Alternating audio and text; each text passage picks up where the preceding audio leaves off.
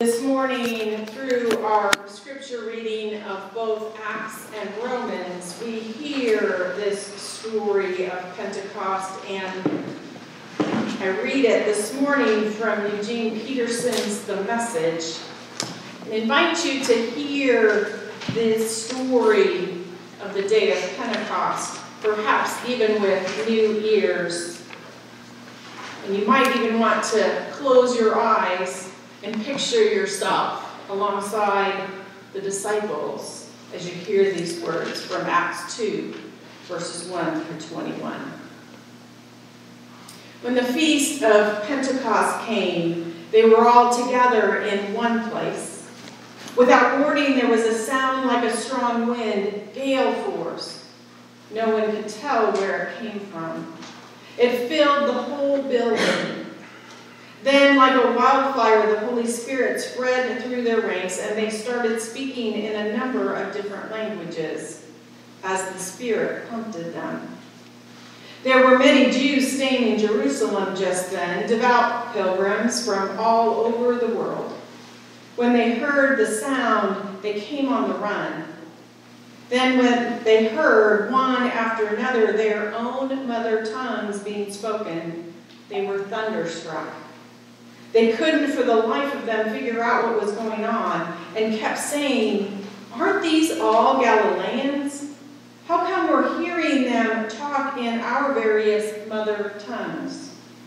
Parthians, Medes, and Elamites, visitors from Mesopotamia, Judea and Cappadocia, Pontus and Asia, Phrygia and Pamphylia, Egypt and the parts of Libya belonging to Cyrene, immigrants from Rome, both Jews and proselytes, even Cretans and Arabs.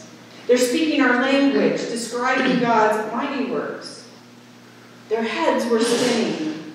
They couldn't make head or tail of any of it. They talked back and forth, confused. What's going on here? And then from Romans 8, verse 14 through 18. This resurrection life you receive from God is not a timid, grave-tending life. It's adventurously expectant, greeting God with a childlike, "What's next, Papa?" God's Spirit touches our spirits and confirms who we really are. We know who He is, and we know who we are, Father and children. And we know we are going to get what's coming to us, an unbelievable inheritance. We go through exactly what Christ goes through, and if we go through the hard times with Him, then we're certainly going to go through the good times with Him as well. This is God's holy word for us on this holy day. This morning, as we place ourselves in the midst of a Pentecost feast, I share with you two readings, both excerpts from Dirt, Mess, and Danger by Glendon Macaulay. I want you to put yourself there, in that place, gathered with the now 12 again disciples, and many others crowding into the room. Jesus had told them to be here, to wait in Jerusalem, wait until 10 days had passed after you had stood there staring up at the sky as Jesus ascended up into the heavens. So you waited. You did what the Lord had said. Now you wait for Christ's promise to unfold. A noise that sounded like a strong wind blowing.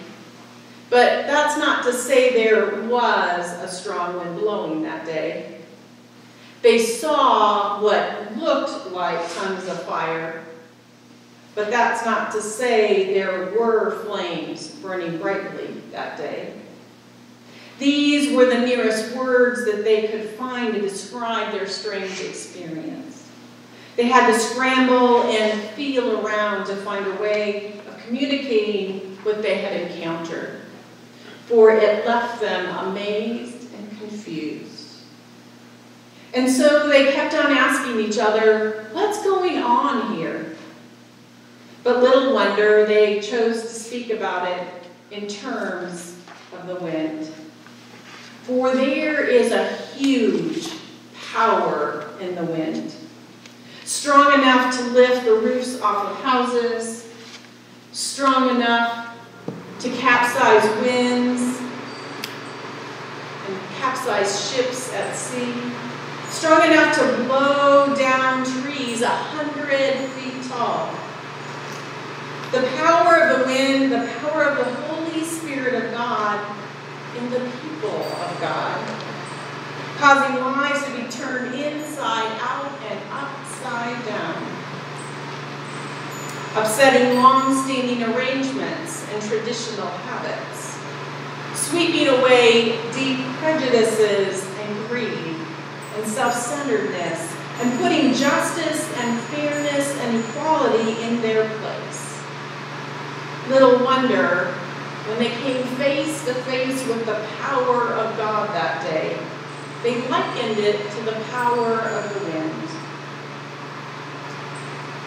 There is a gradual coaxing of the wind, nudging plants so they grow at an awkward angle, eroding rock faces, particularly sandstone, until they take on a different shape, causing sailing boats to follow a particular path and be led along the wind's path. The gradual coaxing of the wind, the gradual coaxing of the Holy Spirit of God in the people of God, amending and reshaping individuals so they do their thinking in a different kind of way, wearing down what is unhelpful and rough until the face of love is recognized and more obviously seen. Provoking thoughts and suggesting and pointing folk heavenwards until they are convinced a more Christ-like method, a more God-like way is what's best for the sake of this world. Little wonder when they came face to face with the coaxing of God that day, they likened it to the coaxing of the wind. There is the destructive capacity of the wind, breaking great suspension bridges in two, driving floodwaters to places they have no business being, bringing down aircraft as they make their innocent journeys across the sky, smashing up crops until there is nothing left to eat.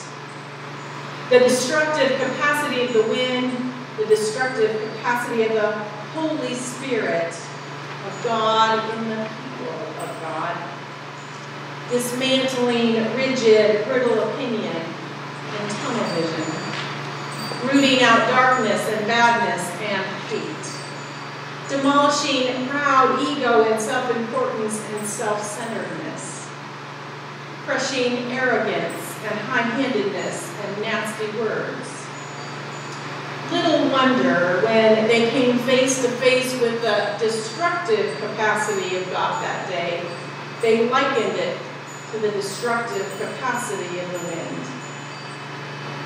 But there's also the creative ability of the wind, picking up dandelion seeds and transporting them so new life can take root, cooling down the atmosphere so living is more possible under a baking, boiling sun, shifting mountain loads of sand in the desert to create new contours and adding variety to the planet Earth, drying up the heavy rain so crops might grow and flourish and people can eat and their bellies are filled and their hunger is satisfied.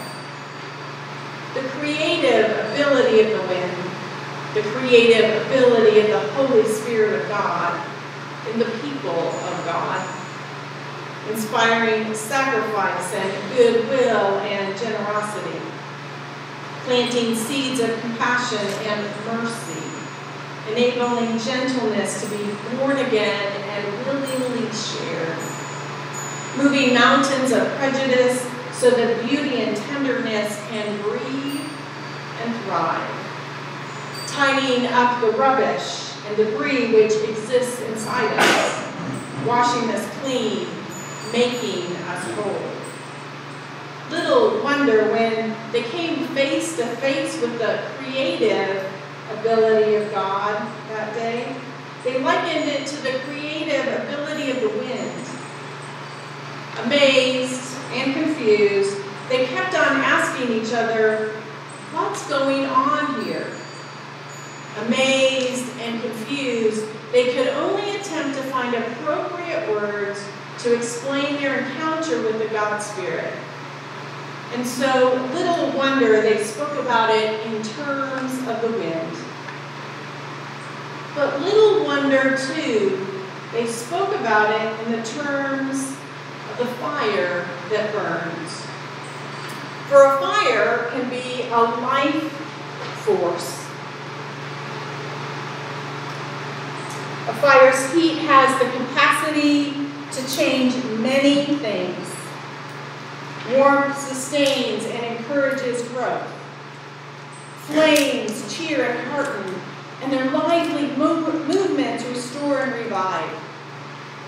The life-giving fire, the life-giving Holy Spirit of God for the people of God, renewing body and soul and renewing our spirit when our mood is low, showing new purpose and providing fresh meaning, guiding our choices when decisions are difficult and crossroads confusing, pointing to the future, establishing hope and the promise of the heavens. Little wonder when they came face to face with the life force of God that day, they likened it to the flames of a fire that burns. But like the wind, a fire can also destroy. Solid rocks are melted into liquid. Great forests are scorched, and history turned to ash. Proud structures are demolished, reduced to no more than rubble. Possessions gathered disappear, no longer able to be owned or enjoyed. The fire that destroys the contradictory, destructive forces of the Holy Spirit of God for the people of God, melting, molding, transforming stony hearts until graciousness and gentleness becomes the new response. Old ways of living were wiped out, vaporized, leaving space for the new way of doing things. Little wonder then that when they came face to face with the terrible, destructive force of God that day, they likened it to the fire that fiercely burns. But a fire that burns is light.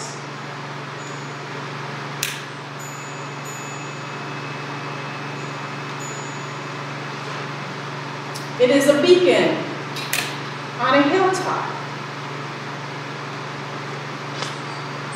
It is a torch to light a path. A candle flame that stands as a symbol of brightness when all around is cold and dark.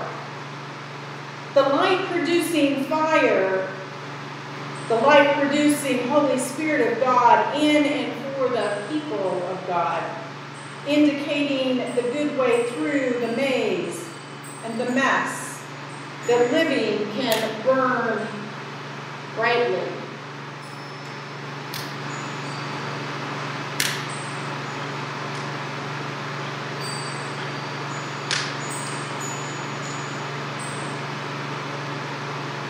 Signifying God's goodness as an ever-present option, a possibility,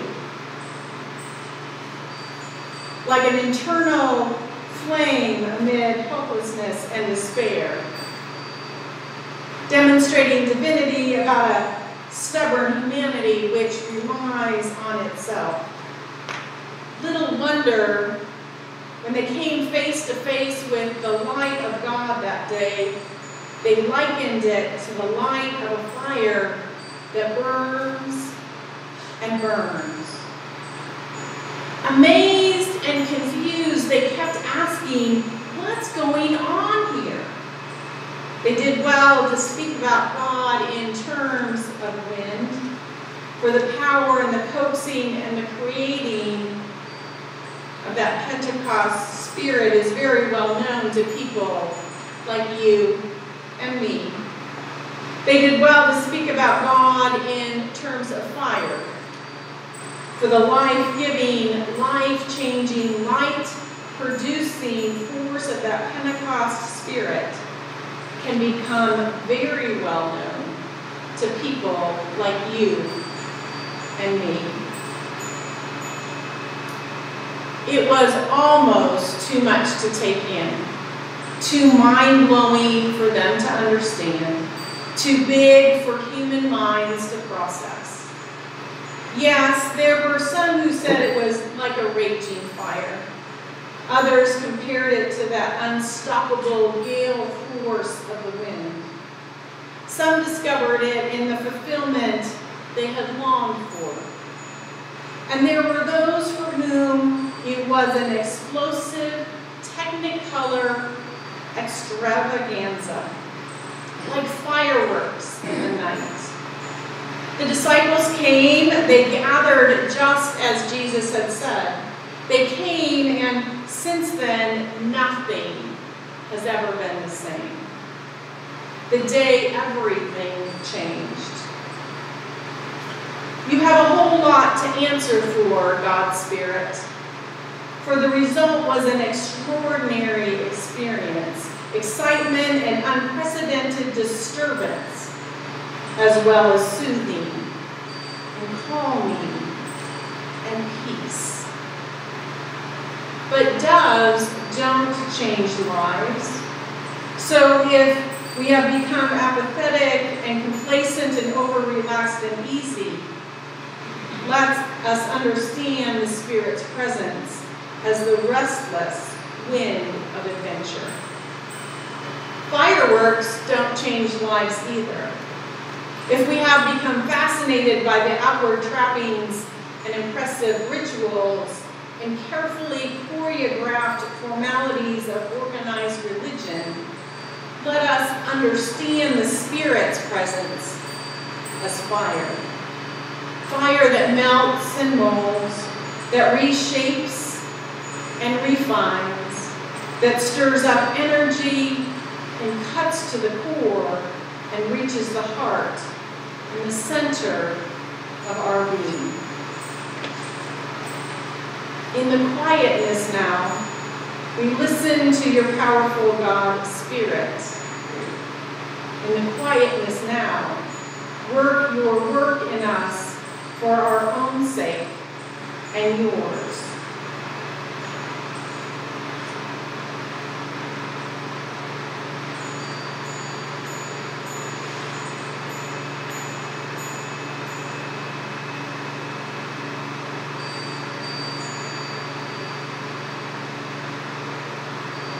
Within your bulletin is a smaller insert with the hymn words, "The Spirit now live in me." I invite you to hang on to that as we are going to sing in just a minute the first verse. I'm going to share with you, and then we'll continue to sing the verses in the midst of our message. I'm going to invite the ladies to play it one time through first so you become familiar with the tune.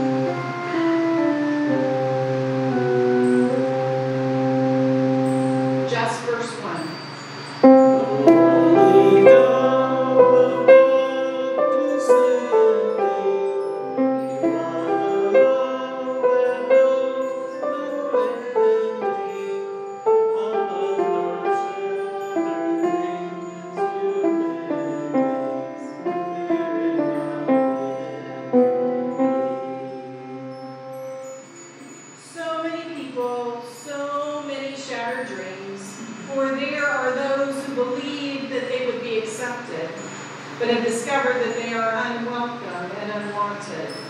There are those who thought they would be fed, but whose bellies still gnaw with terrible hunger. There are those who were promised equal treatment, but have discovered there are more important agendas to be met. Great Spirit, listen again to the dreaming of your people. Mend their hurting, mend the injustice, mend the unfairness and greed, and let that happen because you live in each of us. Verse 2.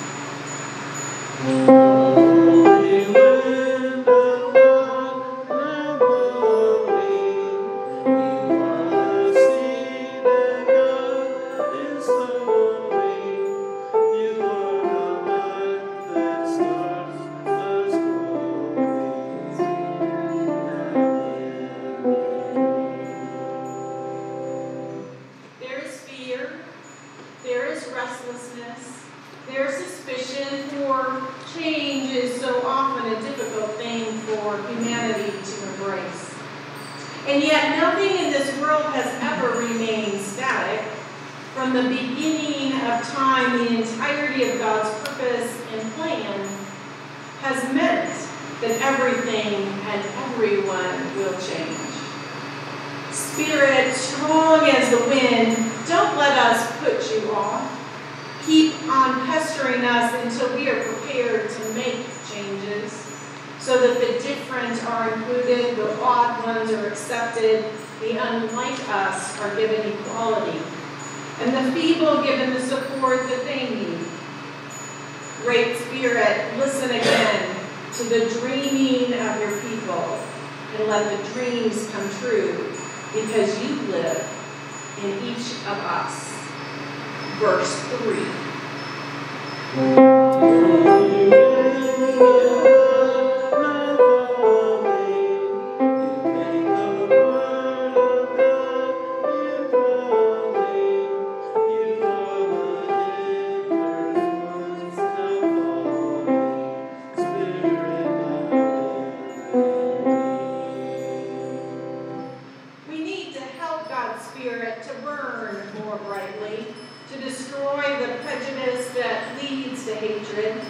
To rub out rules that do nothing but degrade and demean.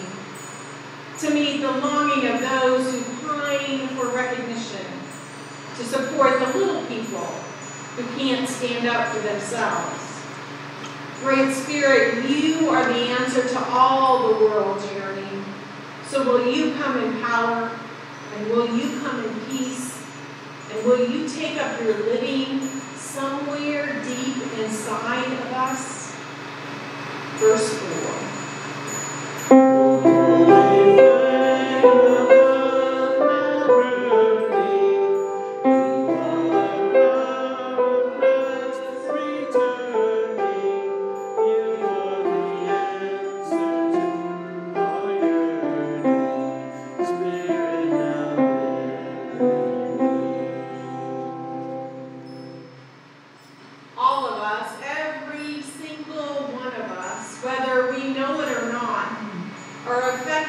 Daily, even now, by this huge force, this great influence of good, which is nothing other than that same Spirit of God they experienced when they gathered together on the very first Pentecost day.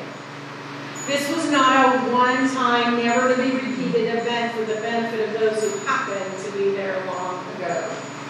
The dynamic divine Spirit is utterly and absolutely eternal and is something that can never be destroyed. Small Pentecosts happen all the time. Each one is every bit as dramatic as the first one. Each in its own way, shaping, breaking, melting, molding. Every one of them as changing as the first one. The work and influence of the Pentecost Spirit, the God of heaven, in the people of God. May it always be so. Amen.